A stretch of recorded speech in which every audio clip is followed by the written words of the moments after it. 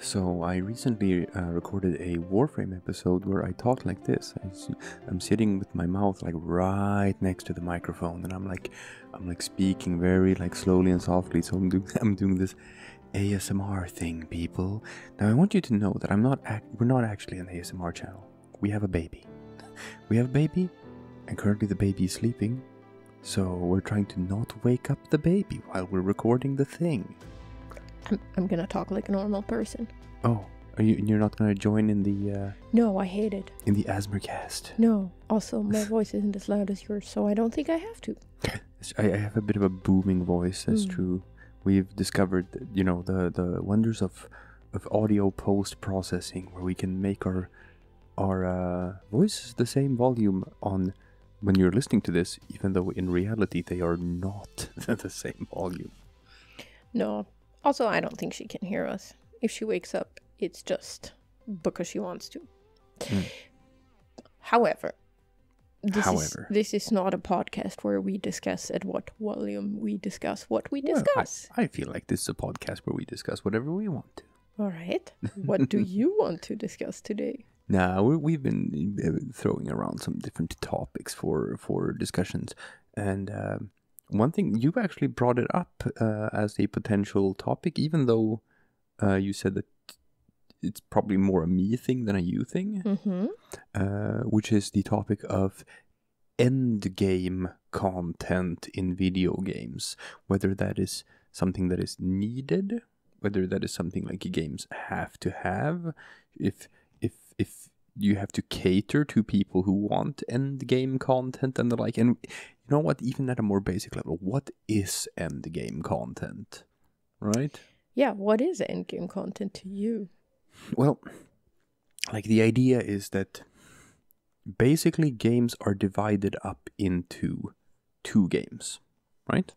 So first you have the experience of playing maybe the game's story from start to finish, in the cases where games have a start point and a finish point, right? So you have this crafted narrative that the developers have made, and then you play the game and you do the thing and you experience what you were meant to experience. And then when that's done, you sit there and you ask yourselves, then what? Now what? Do I just stop playing the game now? Or should there be something that brings me back and lets me continue to play this game forever and ever? And if so, should developers keep adding stuff to games? Like that's a live service thing, because I play a lot of Warframe, right? That is a game that does not have an end. I mean, if we're going at this just from a developer perspective, and I say this as someone that works in development, not of video games, obviously, but of something else. Trying not to dox myself here.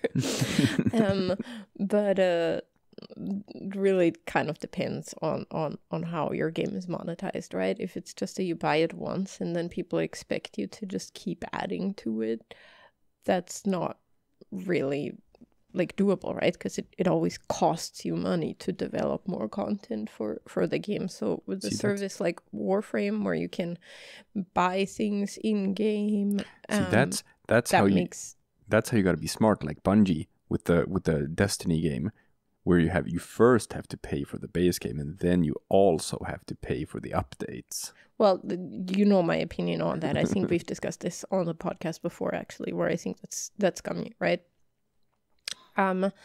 So either I pay for like a DLC, which like that's kind of my second point, right? So it's either you make a DLC like you do in things like, Dark Souls games, where having end game to me doesn't really make sense. Well, the only two things that there are for end game in Souls or Souls-like games are number one, PvP, yes, right? And number two, it's the what are they called in Bloodborne? These dungeons, the chalice dungeons, where you can just keep doing that, I suppose. But it's really adding to the story, right? So story type games, you make more story. But that's not end game. It's not end game. Well, you it's know, something to do once you've completed the game, right? well, but if you just add on more stuff to the game, I wouldn't refer to that as endgame content. I wouldn't refer to like Artorias of the Abyss as endgame content. It's just more of the game. Well, yes. That's what I'm saying. That's one thing you can do for story-driven games. Otherwise, endgame doesn't really make sense to me. Well, I'm still saying that that's not endgame. The concept of endgame does not apply to story DLC. It's not the same thing. All right.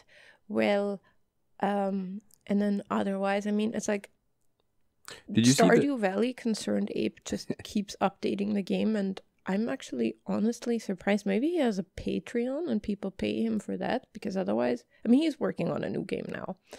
But otherwise, I'm just amazed at how much he has been updating and adding things. Yeah, but it's not a free game, right?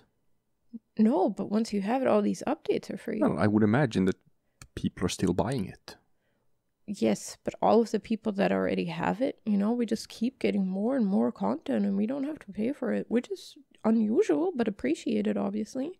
It's like, I mean, other people released that as DLC. Like, the game is twice as big now, I think. But that's the thing we talked about with like No Man's Sky and Cyberpunk as well, where they just keep on going back and just keep on working on the game even though it's out, and they had their big release and they probably already got most of the money they're going to get from it. Yeah, so I mean, like I said, maybe there is monetization in there that I'm just not aware, because, you know, Stardew fans, we love throwing money his way. We just buy it on every platform. That's and true. How many times have you bought Stardew? Let's not talk about it. But that is unusual but appreciated in games like RimWorld. They keep releasing DLC, and that is absolutely, to me, like a reason to play the game more, longer, again, whatever, because that's what you want with endgame, right? It's like people are like, oh, I like this gameplay loop, I want more of it, but I don't want to have to start over with the new character. I just want to do more with this character or world or whatever that I have now. Yeah. That's your definition of endgame then? Well, it's one definition of endgame. Did you see the South Park episode Make Love Not Warcraft? No. It's probably one of the most famous South Park episodes. I've only seen South Park episodes practically when you have made me watch them. But it's funny. It is. I saw you laughing. For me. I saw you laughing. Yes, there are things in there that I chuckle at, but a lot of the times I'm like, this is too edgy. Anyway. So, Make Love Not Warcraft is the episode where they play World of Warcraft and they get addicted to World of Warcraft. And they get like spawn camped by some no-life basement dweller who just screws them over. And the entire episode is about them becoming strong enough to actually beat him. Mm-hmm. So they also have to become no-lifing basement dwellers to dedicate their entire lives to just playing World of Warcraft and nothing else. Mm-hmm. And finding the sword of 1,000 truths or whatever that they can use to beat him. Been there, done that. Yeah. So then, you know, the culmination of the episode is like now they're all level 100 and they all weigh 200 pounds and they live in their mother's basement and they got a bunch of pimples and like Mountain Dew drip hooked up to their arms or whatever. And then it's like, okay, they're level 100. They have like all of the best gear in the game. They finally beat that guy. And then Kyle asks like, oh, now what? And Cartman's like, oh, now we can actually start playing the game.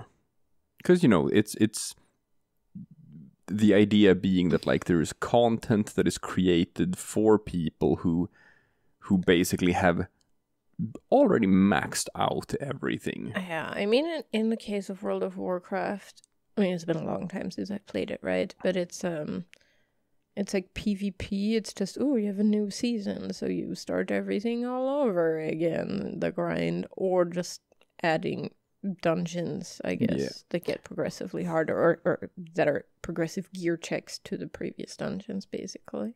That's something that Diablo does, and it's been very successful for that franchise. It does two things. Number one, when we're talking about like what the end game is, number one is procedurally generated content, and that is absolutely an end game thing. That is very convenient for developers. If you have a game that just creates random assets, then people can run through it, and it gives the illusion of new content, even though it's not actually new content. It's just a reshuffling of already existing content. And the other one is seasonal resets, or like every 3 months or so, they just put you back down to 0 so that you can go through the actual experience again of going from 0 to 100. Well, it's not that, right? In Diablo, you were from 0 to, it's not 100. What was the... It's level 60 in Diablo 3. 60, exactly. I mean, you were there pretty quick. Yeah, I know. It only takes like a day or two. And it's just about... I actually sort of enjoyed the Diablo 3 seasons in the sense that they're doing like items with like different bonuses. So now you have like different build metas or whatever, and you get to play characters that maybe you wouldn't normally play. So I like that, but at the same time, obviously, eventually they just stopped because they're not making money off of it anymore. Yeah. So... it used to be that like they had a new hook for every season and whatever, and that just became lazier and lazier for every new season. Yeah, but I enjoyed the concept of that while it lasted, and we played a lot of Diablo 3 back in the day. Not particularly interested in playing Diablo 4, but I did enjoy that concept. But at the same time, especially with where video game development is heading now, I just don't see that really happening all that much anymore, because everyone's just like, how can we monetize this? How can we make money off of this, right? And I just don't enjoy having to continually like pay for a game that I've already bought. I refuse to do that. Man, I think the scummiest monetization I've ever seen in any video game was Artifact. That was gonna be Steam's Hearthstone killer. Right, but they're gonna release their own collectible card game, and they hired the guy who created Magic the Gathering to create like a new card game that was gonna be like, we're gonna release it. It was Valve. It was like Valve's first new game in like 15 years or something. It was Artifact, and it had the monetization where first you had to buy the game itself, and then they set up a system where you literally had to like pay $1 every time you wanted to play the game. Somehow it didn't take off. It didn't take off. Who knew? But that's not endgame. That's even start game. So that's the opposite of what today's topic is. Yeah. But a bit of a tangent. Yeah. But going back to the Diablo seasonal thing, that's something people do as well. Where it's like, and I don't even know if you can call that endgame or not. But like just going back to the beginning, where definitely I think in Souls games, it's like Nier Automata, huh? Is New Game Plus endgame? New Game Plus is an interesting thing because kinda. Because it's harder and it often, like, it sometimes goes up to like, has it goes up to like +9, right? I don't know how far it goes, but by the way, that's why I think Dark Souls 2 is good. Is that things are different in New Game Plus. Oh yeah, encounters are different. Mm-hmm. So, you know, if it shakes things up, and I think that's the same. Doesn't Final Fantasy VII Remake have New Game Plus? Yes. So if things are different, if things get shaken up, added, maybe that's endgame. If you give me a reason to play the game over again, but in this case, you know, with the gear and skills I already have, and I actually want to do that, then to me that's okay. Obviously, like New Game Plus is also like it's an easy way of doing it, because you just take the same content, you give it to the player again, except that like now we've made number bigger, so you have to also get gear with number bigger, but it's not actually like more content, it's just a reason to go through the same content once more. But isn't that just what Steel Path is in Warframe? Yes. Yes, and you it like is. that. They add, well, I'm not sure I like Steel Path. You just talk about it a lot, I guess, so. It's, well, you have to. You have to, because it's become the meta. When they released Steel Path to the game, they that they said that like this is not meant to be endgame. This is not something that we're going to be balancing the game around. We're just giving it to certain like high level players so that they have something new to do, but it's not our vision for what Warframe is going to be, right? And then they completely went back on that. And now the game is 100% balanced around Steel Path, and regular Star Chart stuff is just completely irrelevant. And unfortunately, it's like, I don't think it's been for the good of the game to balance, but that's a completely different discussion of just like, that's more a discussion of power creep and what that does to a game long term. So what should endgame content look like in Warframe for you then? Well, that's the big argument, right, between the player base. Whereas, like, should they add more stuff that's a challenge for high-level players? Should they continue expanding on the story and just give something that everyone can experience and that everyone can play, regardless of like what level they're at?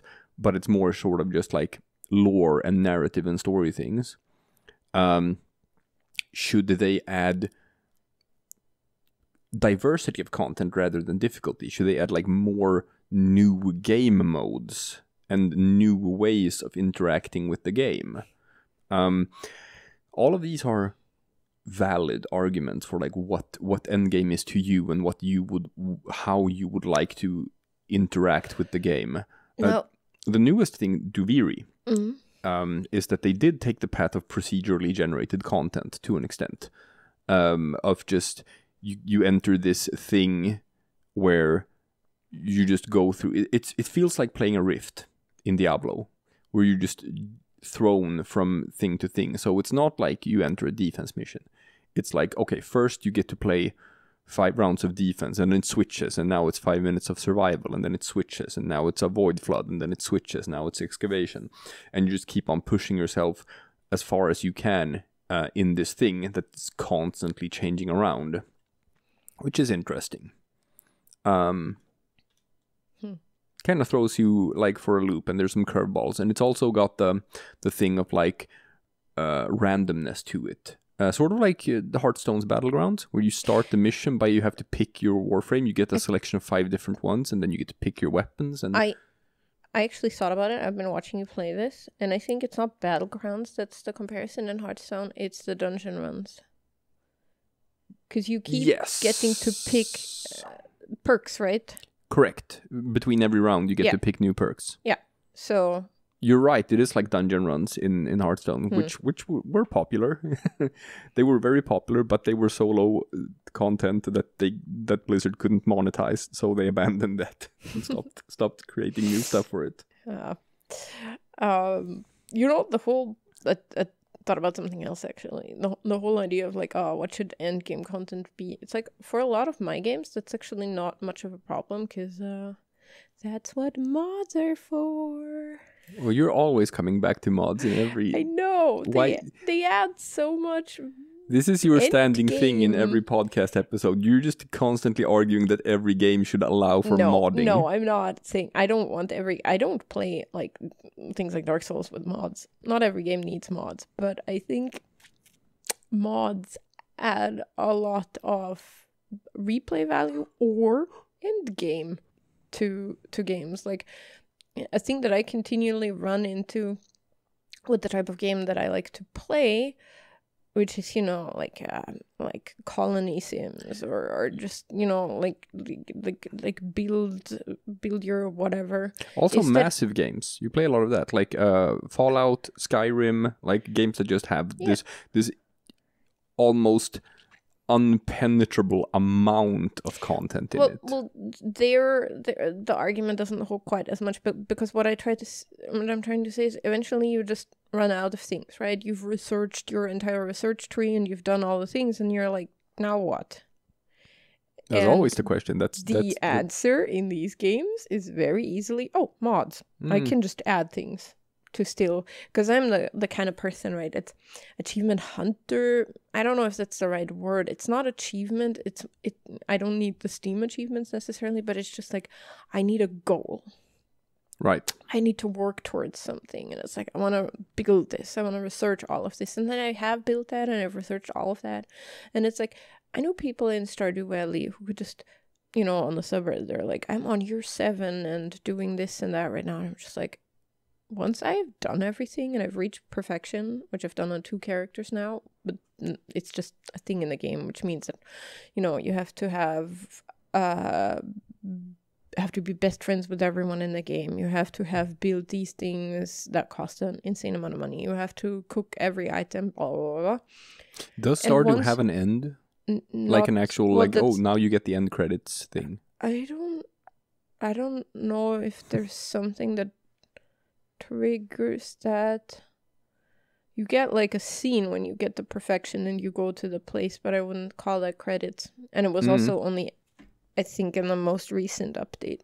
So wouldn't it be funny if it has an end and it's had it all along and you just don't know about it? No, I would know about it at this point, right? But the thing is, like, once I have that, I'm like, well, I've done that now, and I don't really see the point in continuing because there's nothing I can reach more. So you'd have to add like something more for me to try to a new goal, you know. So that's what I need for endgame. I need something that I can work towards. Well, I mean, again, cycling back to Warframe, a common argument from players is that Warframe doesn't actually have any endgame, and that what constitutes endgame in Warframe is just finding your own goals, setting your own thing to do.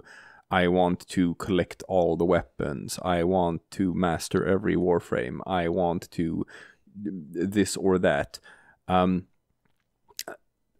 Back in the day, they used to have a different system called like Void Towers, which now has been replaced with like, you know, relic missions. And it used to be, and they had like raids that you had to do together in groups of people, and that was sort of like an endgamey thing. This was before my time, so I never got to experience that. But my impression was that like it was removed from the game because even though it did constitute what people refer to as endgame content, it was like it had issues and it wasn't really like, I don't know, good. I mean, the problem, personally, because raids, that's just from World of Warcraft. You just rip that system of raids and like, oh yeah, this is endgame. It doesn't work because the problem with Warframe, to me, as someone who hasn't played it in almost a year, over a year now, is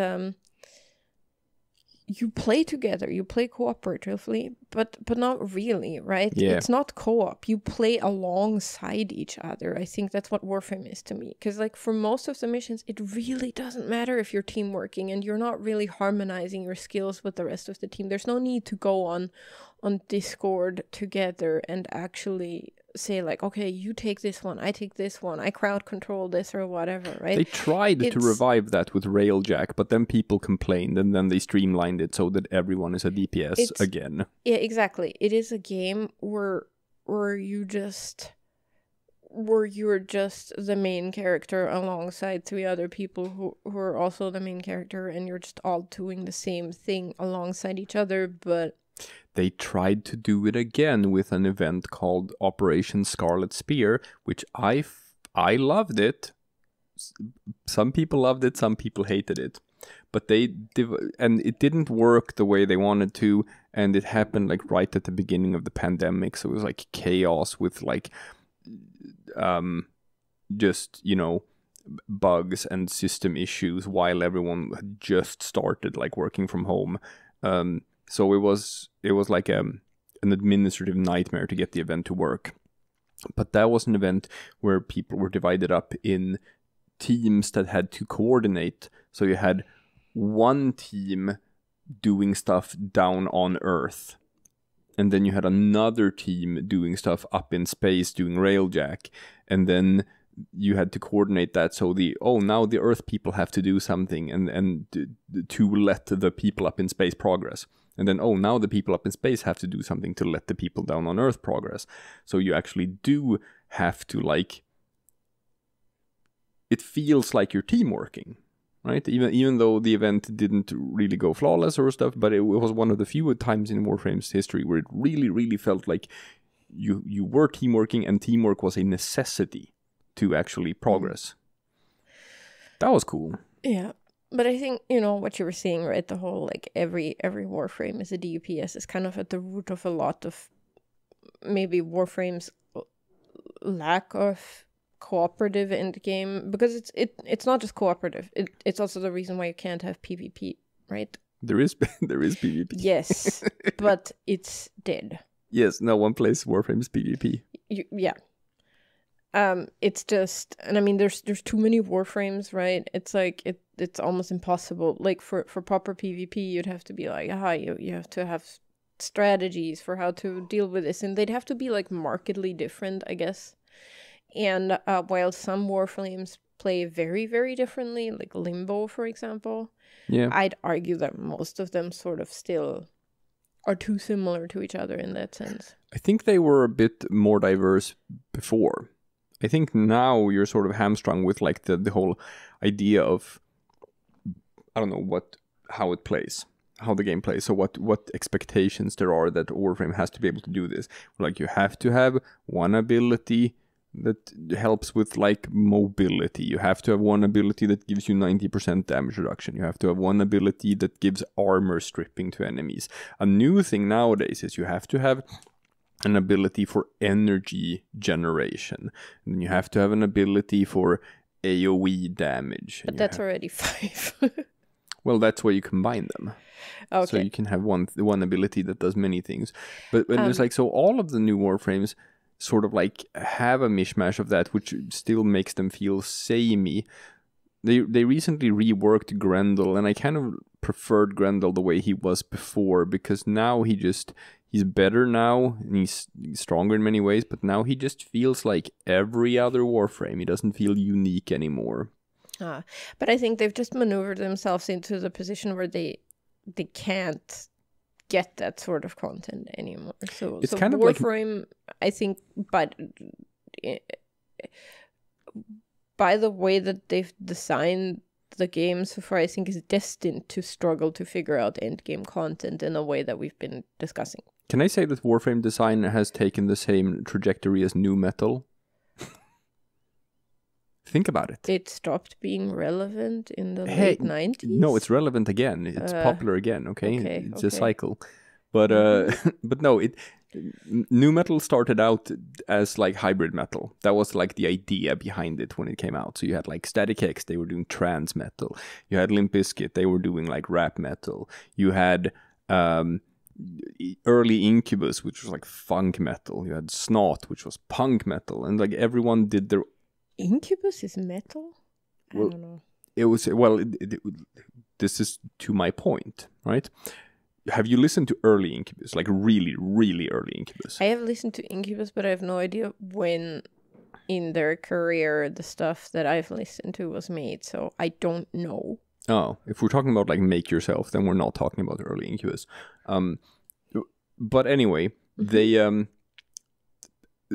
this was like a very experimental phase of music, and there was a very fascinating genre, and it was fun to be a nu metal listener because everyone came up with something new and different, and there were so many different sounds that still sort of like all fit into this one big umbrella.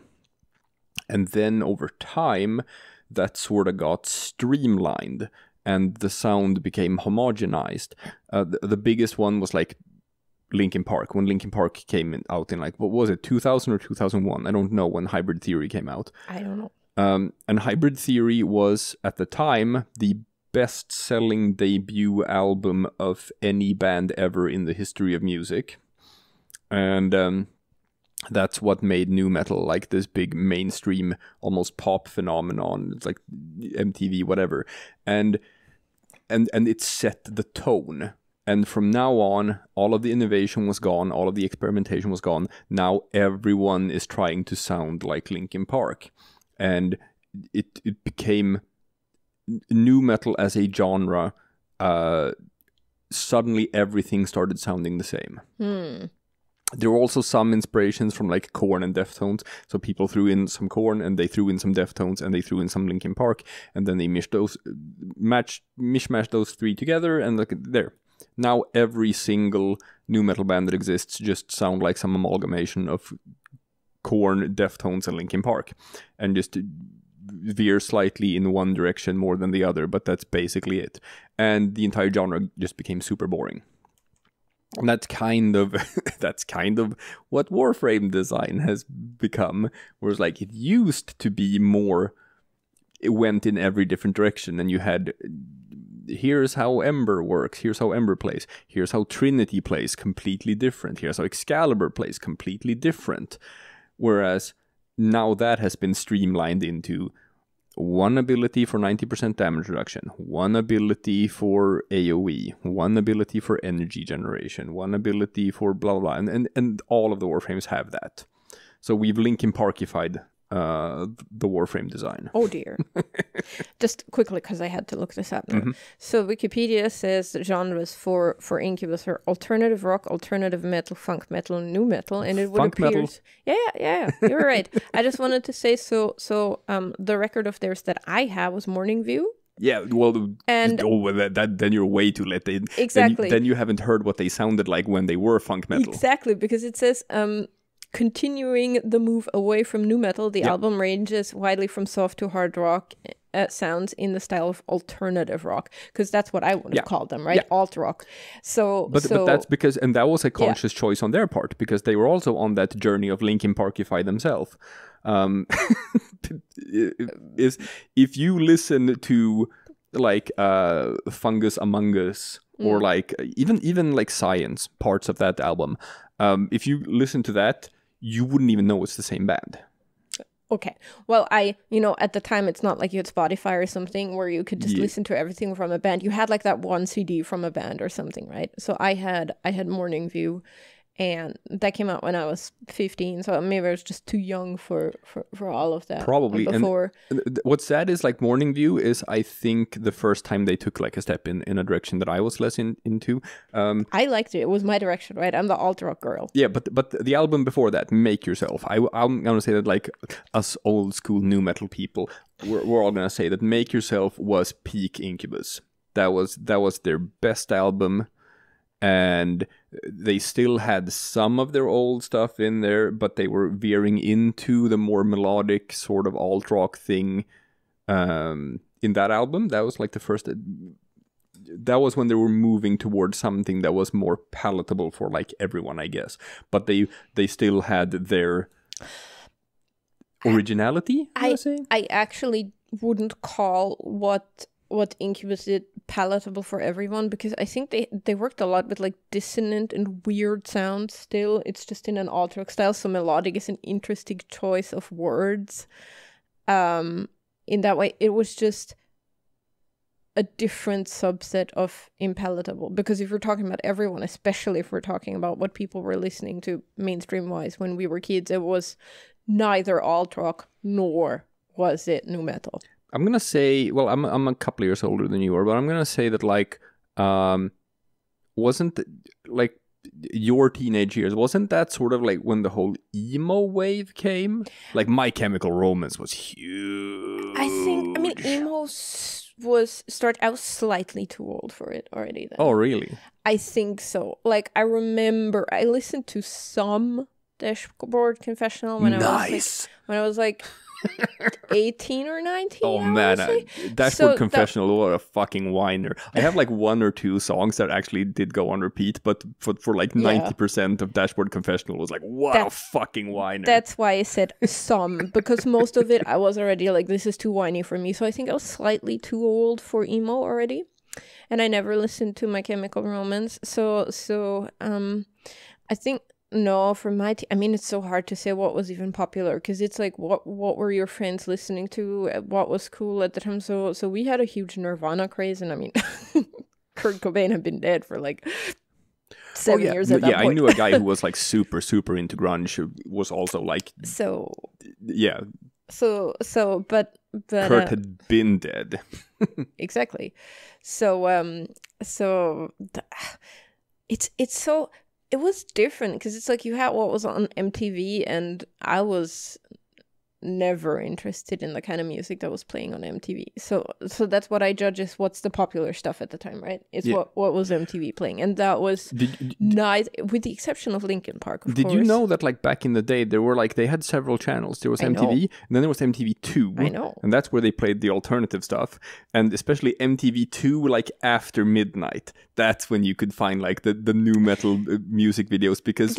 Man, people were still making music videos back then. The only new metal that I ever heard on MTV, but that was played like up and down, was Limp Bizkit and Linkin Park, obviously. And I was never that fond of Linkin Park or Limp Bizkit, obviously, but I wasn't. Limp Bizkit is interesting because it hasn't aged well. Because like there's still new metal that's good, and I can go back and listen to it. I still go back and listen to Static X. Static X is fucking rad, but I can't, like, I loved Limp Bizkit back in the day, but I cannot go back and listen to it now. It has just aged so horribly. Korn has also not aged well. So maybe that's just where I grew up locally, but for a lot of my peers age-wise, I did not have overlap musical taste-wise.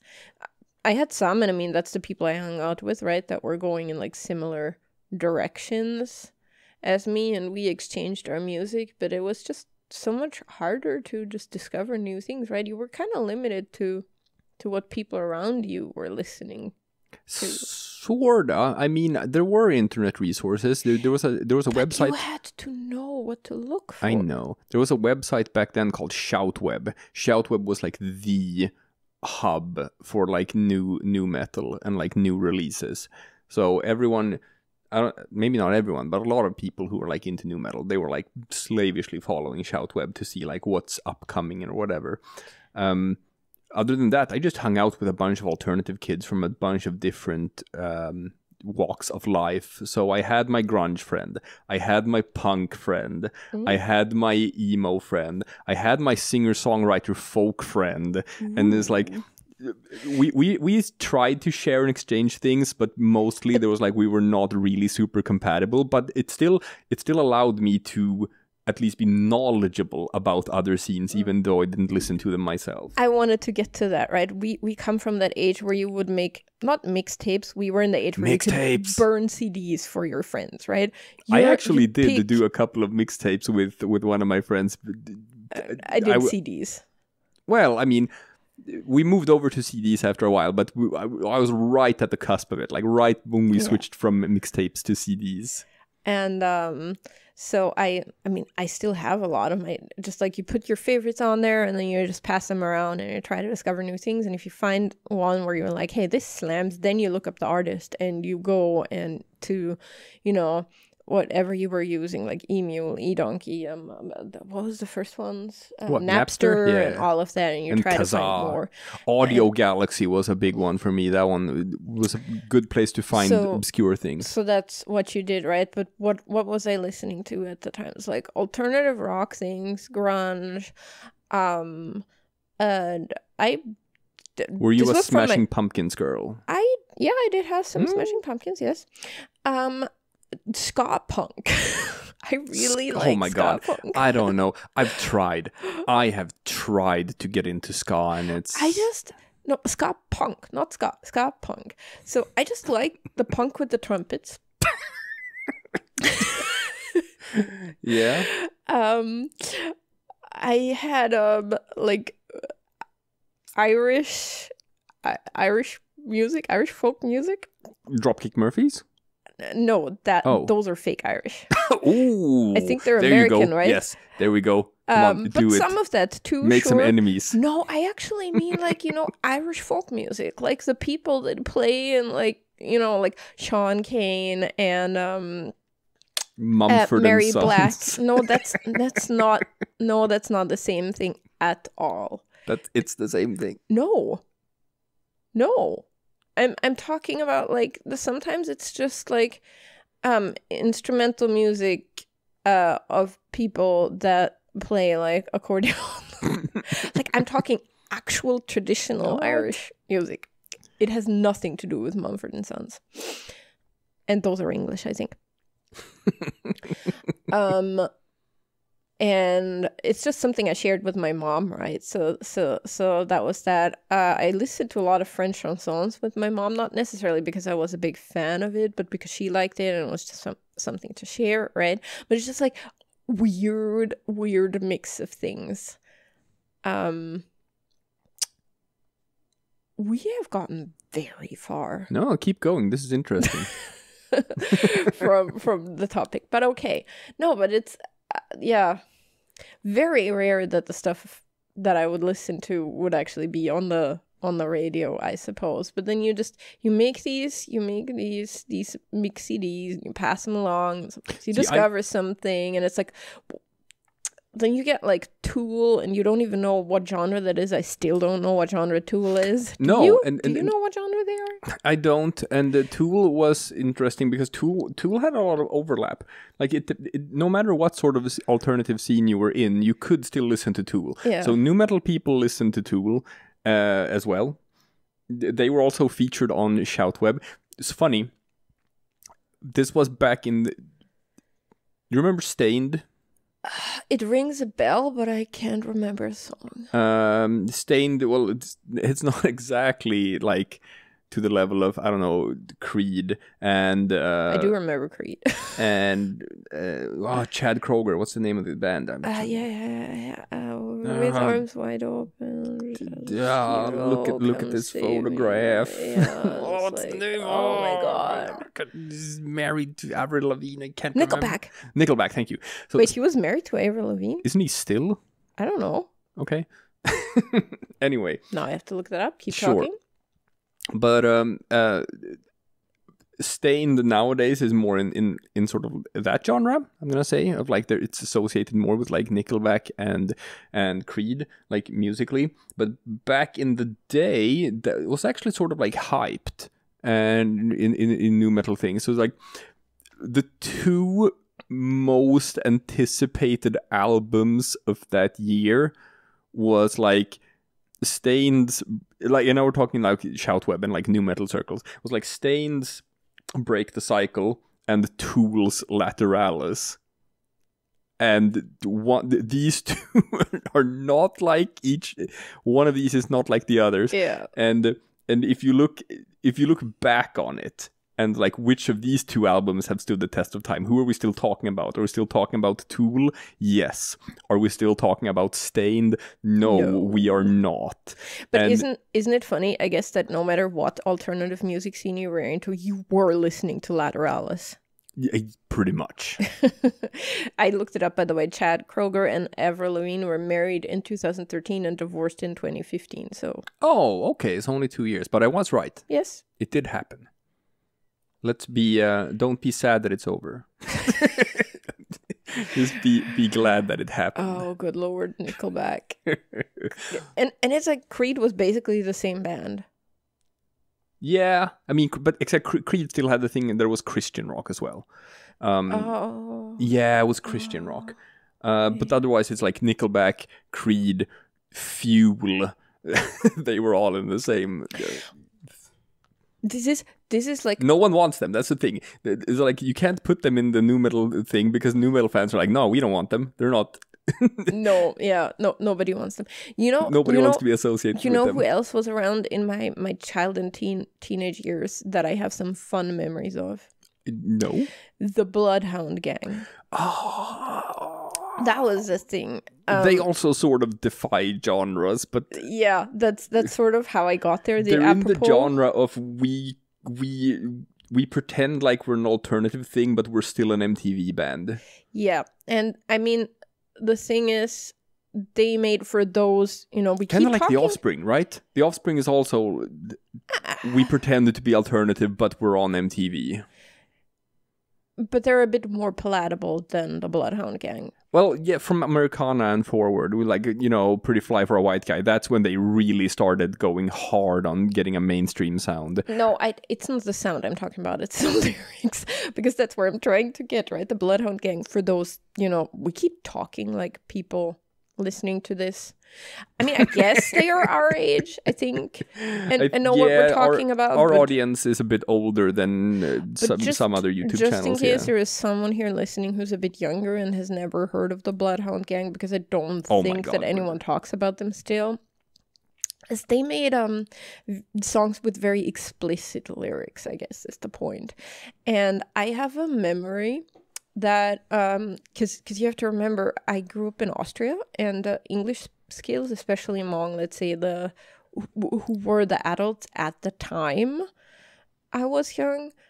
You had a thing where people were singing the lyrics, but they didn't know what they meant, or what? Well, number one, that, and number two is there wasn't ever any censorship of it on the radio, because no one knew what they were saying anyway, right?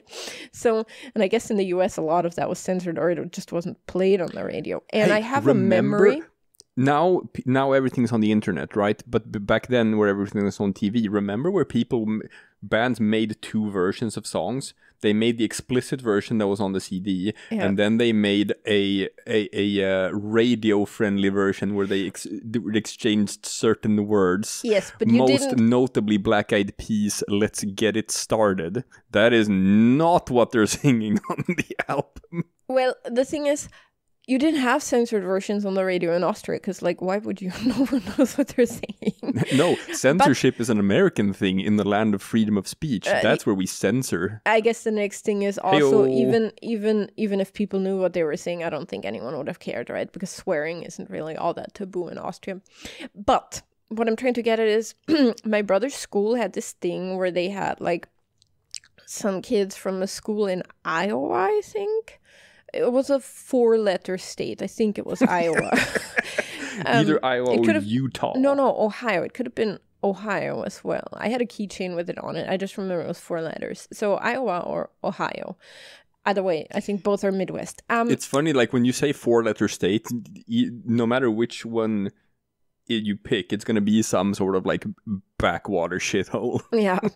So... they were, it was sort of an exchange thing, or an exchange would have implied it going both ways. They were staying at my brother's school for some reason for like a week or so, and they asked, like, you know, families like, oh, do you want to take a student or a teacher or something? And my mom was like, oh yeah, sure. So we had a student and a teacher staying with us actually for a week, I think. So my mom was driving us somewhere, and we had the student and the teacher in the car, and the Bloodhound Gang came on the radio. And they were like, oh my God, you're like allowed to listen to this? Or no, what? It's just like, my mom was happily singing along, number one. Number two, the teacher was completely shocked, because of course it was, you know, the 4-letter states, they're not exactly the most the least uptight, let's put it like that, right? So the teacher was like, oh my god, turn that off. And the kid was just like, it was like Christmas. Speaking of 4-letter state, was it potentially the song Foxtrot Unicorn Charlie Kilo? It was the Wild Touch. Oh, okay. It was the Bad Touch. The Bad Touch. The one that had the cover of the single with the 2 zebras that were fucking. Nice. It was all about fornication. Foxtrot Foxtrot Unicorn Charlie Kilo, that was their way of getting away with saying fuck on the radio, because that's that's what that is. No, it was the Bad Touch, which is all about how the singer wants to fuck the person they're singing to, I guess. Nice. And that kid had just like eyes like saucers, and just like, oh, I can't believe I'm listening to this. And then she was like, turn it off, what are you doing? And I'm just sitting there laughing my ass off. Think of the children. It's like, you guys are so uptight. Quick, cover that bare ass with blood so that we can show it to kids. yeah, exactly. Like, quick, shoot the kid so it doesn't hear the bad word.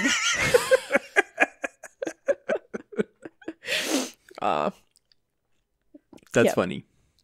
I just thought it was such a fun memory, especially because it had my mom happily singing along to the Bad Touch. Did she know the lyrics, or did she understand what she was saying? Well, the thing is, like, you know, my parents lived in the US for 2 years. Yeah, so... but I know that your mom's English got progressively worse the older but it she was got. still pretty good at the time, so I think she knew. The thing is, I think she technically would have understood the lyrics. She just didn't think about it all that much. Do you sometimes do that when you listen to the song and you understand the words individually, but you don't care enough to actually listen to the content of it and put it together? Sorta. And when you stop to think about it, you realize how fucked up like some lyrics are. It's like, you know, everyone that happily sings along to Pumped Up Kicks, and then it's like, oh, yeah. Oh, wow, yeah. You know? Good example. So kind of that, where it's like she sort of understood, but she just never stopped to think about it. Yeah. Can we find our way back to endgame content, or do we just wanna say that that the endgame content of our podcast was actually musical discussion? There you go. How do we get there? How did we get here? It was because you said that Warframe development was taking the new metal. They new metalified Warframe design. There we go. That was how we got there. Well, I don't think we can find our way back. We can. All right, but I can throw this out, right? There are certain games that you go back to, and you like year after year after year, and you keep on playing it. Are you just talking about me specifically because you know I do that, or just no? People do that. I think everyone does that. Okay. You have games that you just you just come back to them over and over again, and it's not always like just live service games or MMOs or things that have like infinite content. You have other games that you just like. Hey, I feel like playing this game again. Yeah, I do that all the time. Yeah. So, in a way, it's like I'm not sure you can designate that as endgame or not, but you can probably sort of crystallize why you keep coming back to that game. Subnautica, that's a game you've played many times, right? I suppose. I just enjoyed the underwater atmosphere. Is it like if the actual, you know, world or scenario or feel or gameplay loop is enjoyable enough to where you just want to keep coming back to it, regardless of the fact that they're not adding more stuff to it. You just want to keep coming back to it. Is that endgame? Is starting again endgame? That kind of goes back to the whole New Game Plus, I suppose. I suppose. There's also games that like just, you know, you're meant to play it over and over again. Like Civ. Civ, to an extent, collectible card games as well. Hearthstone. Age of Empires. Where they don't like it's not. Maybe that's a thing where you build a game where it doesn't make sense to even talk about endgame as a concept because you're just meant to play it as a loop. You just play it over and over and over again, and that's how you play the game. Right? Yeah, like all of these, what are they? Counter-Strike. Is that still relevant today? Maybe not. It's no, like it's Call of Duty. Well, and fighting games, but that's competitive games. That's another thing. I think what it boils down to is that the odious discussion of endgame as a concept and demands from the player base that endgame has to exist. It's sort of a self-fulfilling prophecy because it's only a certain kind of games where that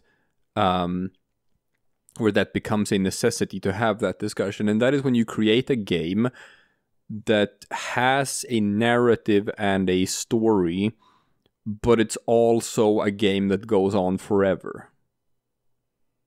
Oh, like MMOs, basically. Like MMOs, like Diablo, like live service games like Warframe, where you're basically setting yourself up for you're creating a platform where people want two things. They want the narrative, and then they also want the endless experience of a Civ. and now suddenly you have to satisfy both of them at the same time. Yeah. Maybe you just shouldn't, right? Just pick one. I mean, there's... I honestly think, and this is stupid and naive, but I think video games would be so much better if there weren't any money involved. And you just made design decisions based on what would be a good experience, right?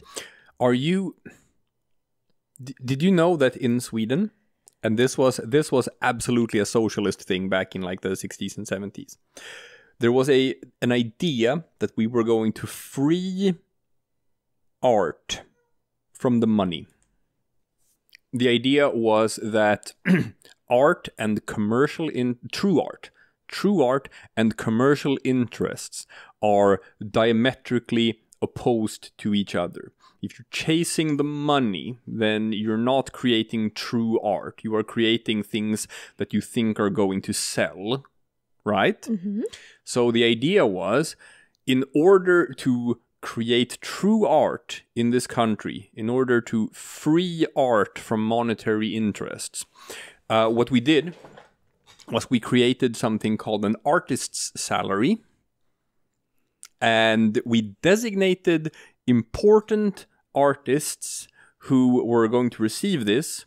And the idea was, these people are going to receive a salary for life with no expectation of anything like in return. Just so that like now you can create art. You don't have to worry about money. You don't have to worry about living. The government is going to pay you for life just to be an artist. And if you create art, that's great. If you don't create art, that's also great. Just because there's no expectation. You don't have to feel pressured to do anything. And now we know that whatever art you do create is going to be true art, because it's going to come from the soul, and it's not going to come from a place of needing it to be commercially viable. So it's going to be as true art as art can be. My God, they took the desperation out of art. They took the desperation out of art, and one could argue that the struggling artist is like a part of it, right? Whereas like if you're not struggling, then how do you even know what true art is, right? Because art is born out of adversity. But what if you take out the adversity? Oh my God, that's a good angle on it. That like they actually created a system where true art cannot exist because art is born out of adversity. No, but so we still have. Obviously, later generations of politicians was like, this is fucking nonsense. So they abolished that system. But the people who were designated to have this artist pay for life, they get to keep it. So we still have like 100 people or so in Sweden who are going to get paid. They have a salary for life. Yeah, I think one of your friends has people like that for neighbors, right? Some sort of... Maybe. And I know there's one clown. There's one clown who has it. There's one chess player who has it. Chess isn't art. I know, right? It's weird. But mostly it's sculptors, movie directors, painters, artists. But it is funny that there's one clown and one chess player who have it. So I'm guessing was what's his name? Seven Seals. Oh, Ingmar Bergman? Yeah. No. He didn't need that. He was like way too successful to. Okay, so they give it to unsuccessful artists. Actually, like there was a caveat where it's like you only get it so long as you don't make too much money. If you make too much money off of your projects, then you like for that year you don't get any artist salary or whatever. Because I was like, imagine being Ingmar Bergman and just was like, I got this for my achievement, and then you get this for being a clown. Well, it was a very famous clown. But we do have a famous movie director. Roy Andersson. Roy Andersson is a famous Swedish movie director who does have it. Never heard of him, to be honest. Well, he has made movies that people have heard about. And this is, how is that endgame content? Is that the end game for art? No, probably. That is absolutely the end game for art. But no, you were talking about how video game development would probably be better if money wasn't involved. You're correct. Well, yes. I maintain this, but I also know that's obviously never going to happen. I just think a lot of Are you saying that like small indie developers, is that where you find the art in video games? No, they don't. My problem is that they don't have the resources to pull off what I want in a video game. I want the resources of a AAA studio okay, and the vision of an indie game designer. Ooh. You know? And that's never going to happen. So. Well, I mean, that's typically what happens for like the first big project the studio does, and then they lose their soul somewhere along the way. Yeah, but they don't have the resources yet. So it's like, it's very rare that, it was like Hollow Knight maybe is an example where that did happen, where they got the resources and out of a Kickstarter campaign. Yeah, but it is quite rare for that to happen. But I'm just like, this is me dreaming. I know it's not realistic. Like I said, I work in development. I understand business cases and all of that. But it would be nice if you could occasionally get that. Like, you know, a Bethesda game where they just got to... Timelines and money aren't involved. Timelines is the next thing where it's like, I mean, I could go on an entire 1 hour rant about what I think about video game developers showing concept art for games. Like, you should never discuss a project while it's still in concept. Like, Jesus. Anyway. Hey. If they just got all the time they needed to make the actual product and the money and the resources they needed, with no expectation of actually making endless amounts of money off of it, that would be great games. But that's not going to happen. Well, you say that you have an entire hour to discuss artistic integrity in video games. I don't. I have an entire hour of discussing what I think about how they handled their projects. I don't think anyone wants to hear me rant about project management in video game design for an hour, to be quite honest. We'll see. But we can discuss artistic integrity, yes. But maybe not technical aspects of... Right. But that could be... Hey, maybe that could be next week. Maybe that could be next week. Maybe. You'll find out. That's the end, people. That's the end of the episode. You'll find out next week. Come back next week and see what we got cooking.